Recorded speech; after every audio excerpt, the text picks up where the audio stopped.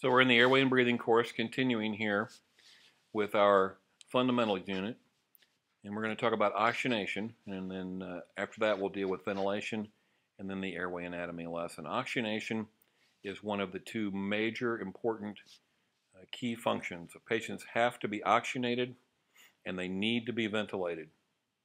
So some basic concepts here. This cellular respiration concept, meaning that cells, in order to do whatever their job is, cells need energy in order to work. They make energy most efficiently with aerobic metabolism, in the use of oxygen to generate energy to do cell functions. And that occurs at the cellular level, involves the use of oxygen and glucose to make energy for that cell. And so this concept of cellular respiration is all about us getting oxygen to the cells. Oxygen to the nasal hairs, oxygen to the trachea, that's all well and good, but it doesn't really matter how well we're oxygenating the nose or the trachea. It only matters if we're getting oxygen to the cells.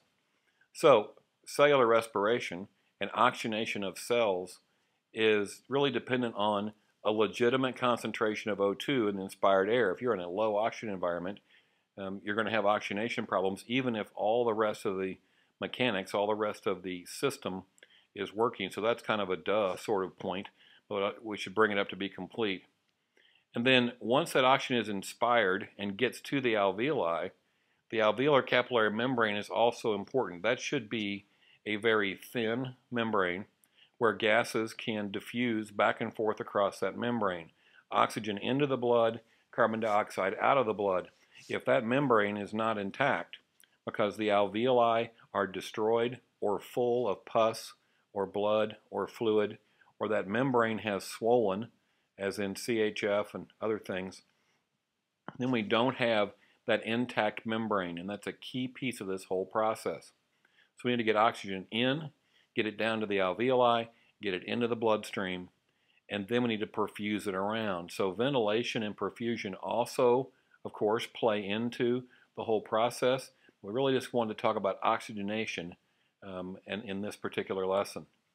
So how do you measure oxygenation? Well, a person who is not oxygenating is hypoxic. At the cellular level in the tissues, those tissues are ischemic, but the patient themselves is hypoxic. We can't really measure hypoxia directly, although we would like to, so we have to use hypoxemia. We have to use a surrogate to measure hypoxia. So now we're dealing with measuring the oxygen content in the bloodstream, looking for hypoxemia. The theory there being that if there's inadequate oxygen in the bloodstream, there almost certainly will be inadequate oxygen at the cellular level. How do you measure hypoxemia? Well, you measure with a pulse oximeter. And it's important to realize that with any of the data that we get, whether it's pulse oximetry, capnography, ECG, blood pressure, you can only really make a valid decision, a good solid decision for your patient, if you've got good solid data. If you have an inaccurate pulse oximeter reading, then you're likely to make inaccurate decisions about patient management. And so we spend some time in class and continually reinforce throughout our cases about the signal strength. Are you getting a good reading? And we have a good lesson for you in the Moodle component of the course. A lot of stuff about pulse oximetry in terms of how to get a good signal, how to see if your signal is accurate, what are some things that fool the pulse oximetry, and we deal with some common myths, fingernail polish and some of that sort of stuff.